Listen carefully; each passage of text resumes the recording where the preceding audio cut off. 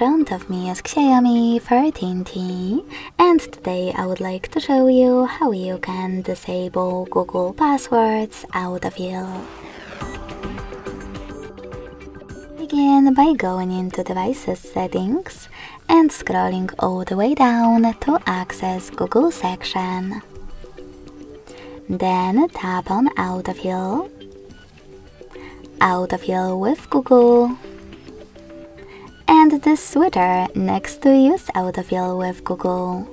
So when I click, as you can see, Google Autofill is now off.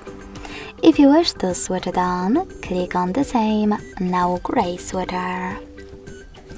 Thanks so much for watching. If you enjoyed this video, don't forget to leave a like, comment and subscribe. Bye!